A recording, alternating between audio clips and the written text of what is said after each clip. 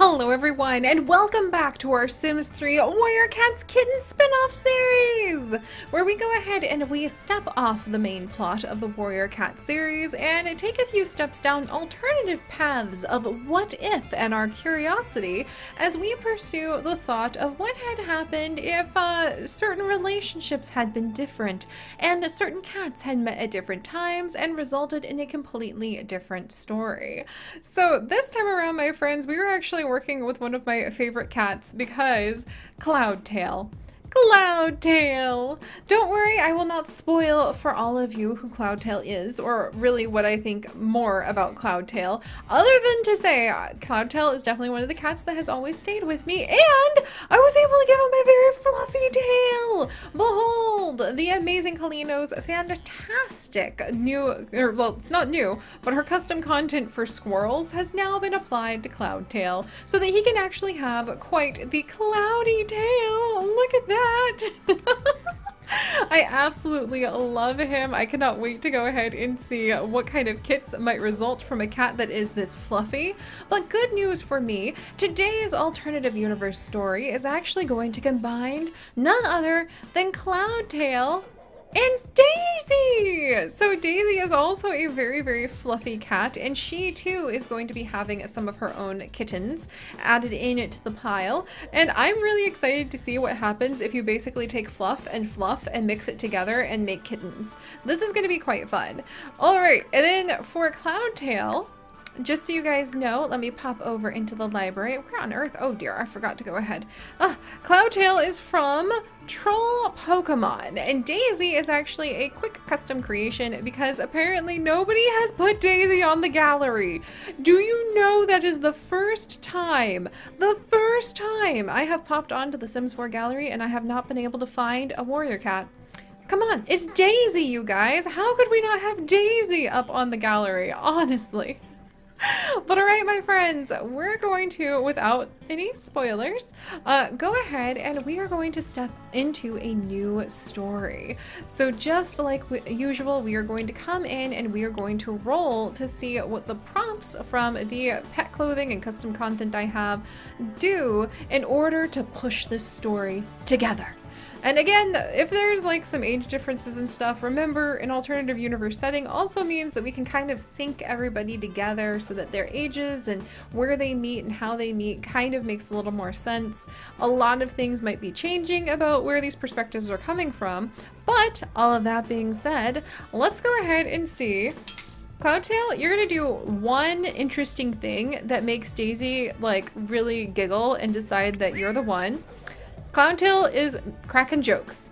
He either makes a fool of himself, maybe with that gigantic, wonderful, fluffy tail of his getting stuck in something and Daisy has to help, or he's decided to become extremely playful, but something's telling me his tail got stuck. And that he actually needs Daisy to come in and she stumbles upon him and decides to help him out. Let's roll 5 times. 1, 2, 3, 4, 5. And she too gets stuck. That is going to be what I'm going to say about this story. She has a little kitty cat punk outfit on, a bell, she's got the shoes, but I think what is going to stand out for their love story is that she stumbles upon CLOUDTAIL with his tail stuck, and she starts helping him to get loose, only to go ahead and get stuck herself. And then these two spend several long hours together, yelling for help, and eventually getting to really know one another as they swap life stories and realize that maybe they have more than they thought in common, while they wait for the rest of the clan to come and free them from their peril. I love that! We haven't really had a story where both of the cats in question actually end up just being complete goofballs, and that's how they end up having this connection. But there we have it! So CLOUDTAIL and Daisy, since you had that afternoon of basically both being geese, getting your tails stuck in everything together, let's go ahead and see what the lovely litter, spoiler about Daisy. I'm really glad I thought twice about that, but we're gonna go ahead and see. Hello, little one! Are you gonna be super fluffy? Please be super fluffy, because I think that would be so... Both your parents have blue eyes. So this is going to be quite interesting to see what our first little kitten born of such a silly afternoon is going to be like. And we have a curious and clever and territorial kitten who I think is very adamant about things being his. Oh, his eyes are a different color blue. Oh, he got one color blue eye from mom, one color blue eye from dad. That's really fun. And this little guy is going to be named Finch Spots. So Finch Spots, welcome, welcome. I really love the idea that he's actually super territorial about things. So he really doesn't want other clans to go ahead and like take his leaves or his sticks or let alone his prey. He's very much like, you can't step there. That's my clan's territory.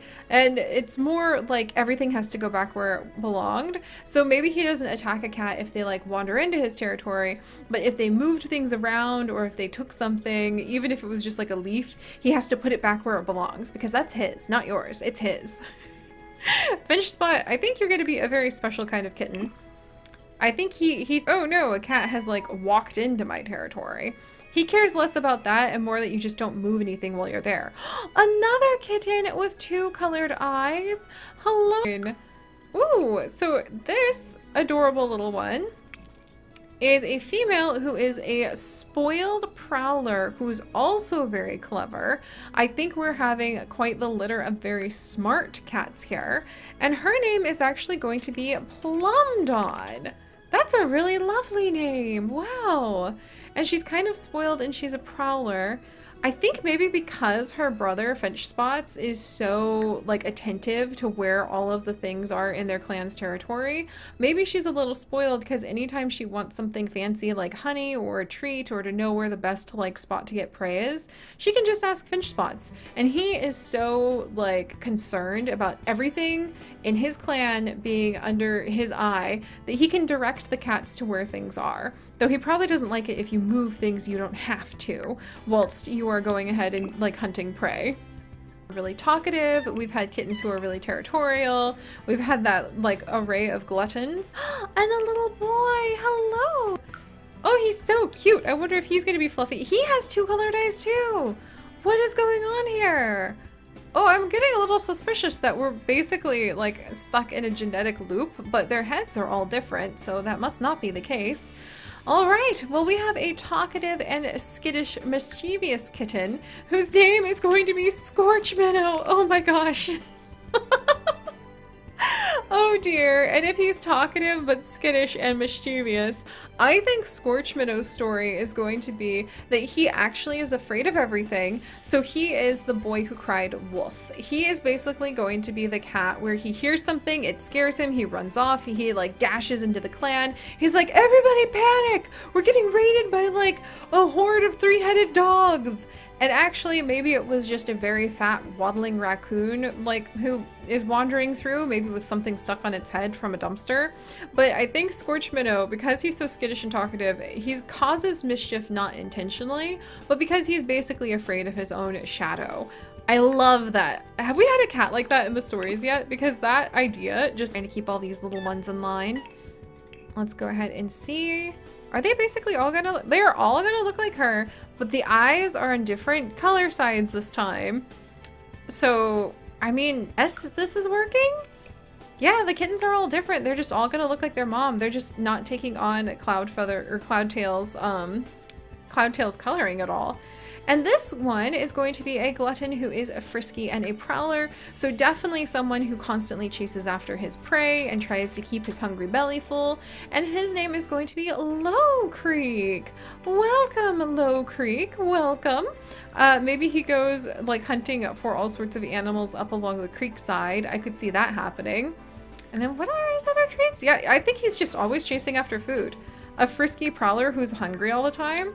He doesn't have time to like stick around. Mats who maybe like has a little food on the side before he brings it back to the prey pile. Wow! Okay, this one just has like plain colored eyes, but dang, we're like ending up with everybody looking like Daisy this time. And this time we have a little boy who is an affectionate, free spirit who is quite spoiled, and his name is actually Bird Step. I love that name! I don't know what I'm gonna do with it, but I love that name. Affectionate and spoiled, huh? Maybe he kind of like goes up to Low Creek to get food. I don't know. No, I'm not getting that vibe. Bird step. Affectionate and spoiled. I think that he is a overly friendly, kind of unintentionally flirtatious cat who maybe has a whole bunch of the queens and the females bringing him a bunch of food because he's just super affectionate and he is just like such a free spirit and he just says really nice things, so he's fun to hang around. So I think he's actually a cat that maybe some of the females kind of fight over, but he doesn't really notice. It kind of goes over his head, so he's sort of spoiled by proxy of them trying to win his affection. About them is like, oh, like we're trying to get their attention or we're trying to win their affection somehow. Hello, and your eyes are a different color. And they all look like mom. I promise you the genetics are working, but they just all are gonna look like mom.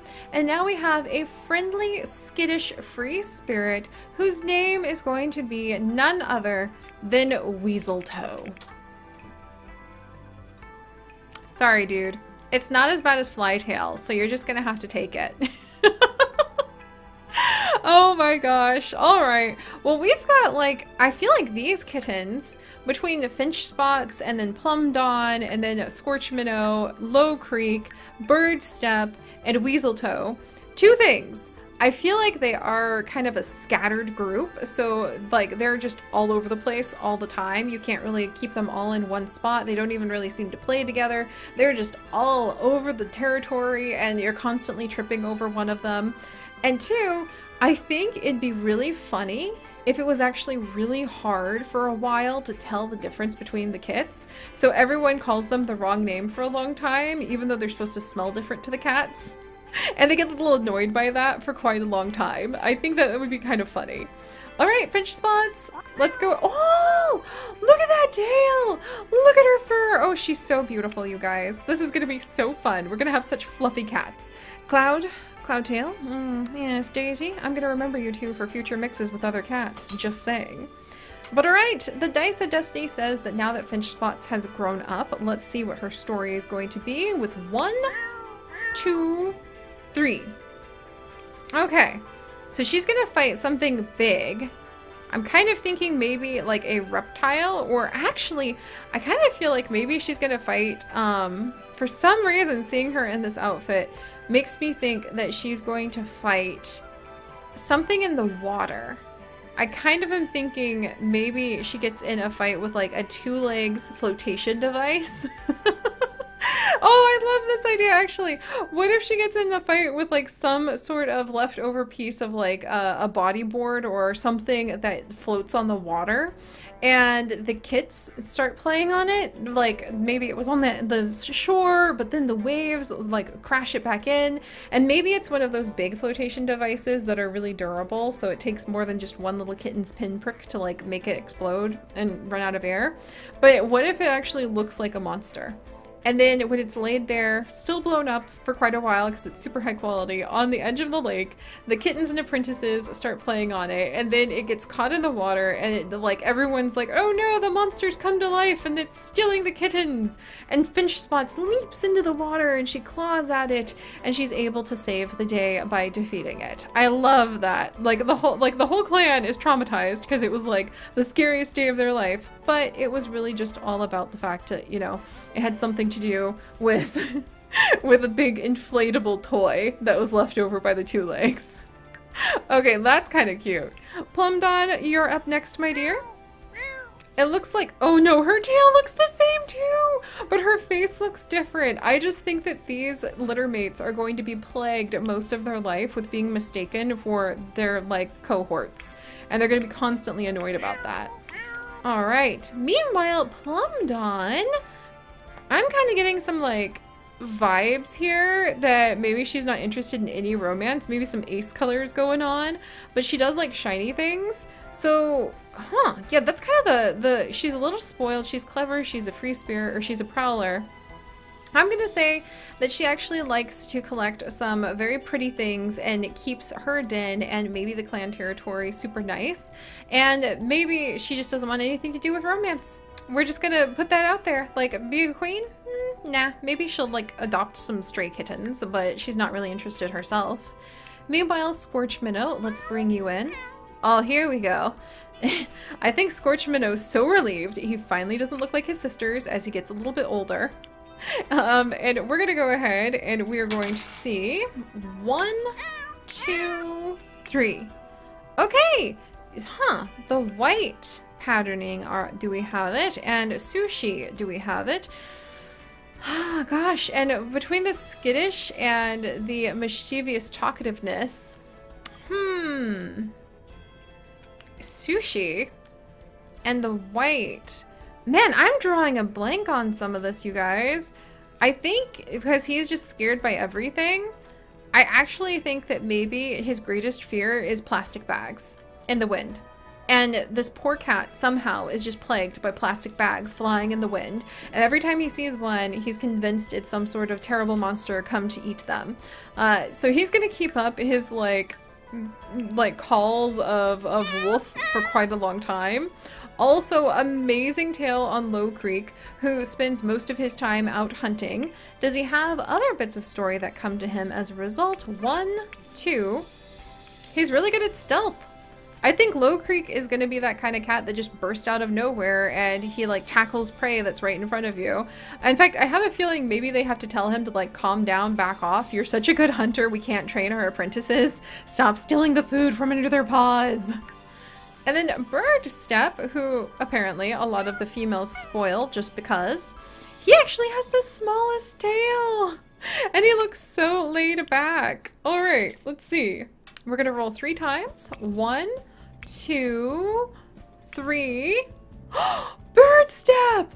Oh, he turns into a bit of a spoiled punk with like pointy ears. Oh, you guys, I think that everyone took it a little bit too far.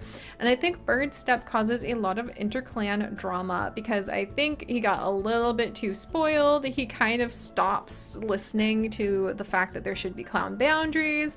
Because, you know, if some of these lovely, lovely cats happen to have some food, why should he worry about if the fact that he's lounging in the wrong clan's territory? He's not doing anything, he's just sharing some food with a friend.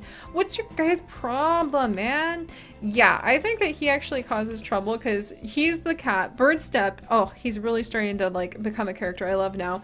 He's the cat where you're like minding your own business in your clan and you think it's all good and you go around a corner and you're like talking to one cat and then you turn and there's Bird Step again, lounging in your territory, looking like he's been there the whole time, and he just puts up no fight, but he's just like, oh, come on, like, do we really have to be like this? I didn't even eat anything this time. Just constantly crossing those lines. That's Bird Step. And Weasel Toe. I feel like you bear the name as well as you can. He's got the fluffy tail. What are you gonna do with that name, Weasel Toe? 1, 2. Well,